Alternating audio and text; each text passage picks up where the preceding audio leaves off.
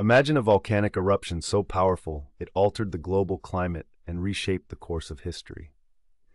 This is exactly what happened in April 1815, when Mount Tambora, located on Sumba Island in present-day Indonesia, unleashed the most violent eruption recorded in human history.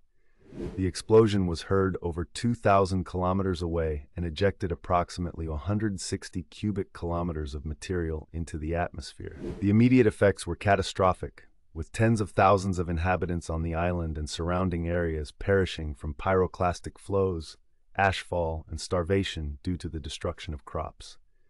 But the aftermath of Tambora's eruption was felt far beyond Indonesia. The massive amount of volcanic ash and sulfur dioxide injected into the stratosphere created a global veil of aerosols, reflecting sunlight and causing a significant drop in temperatures worldwide.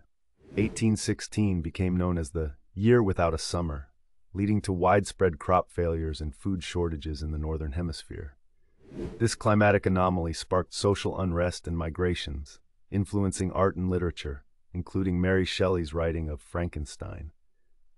The Tambora eruption stands as a sobering reminder of nature's capacity to impact human civilization profoundly.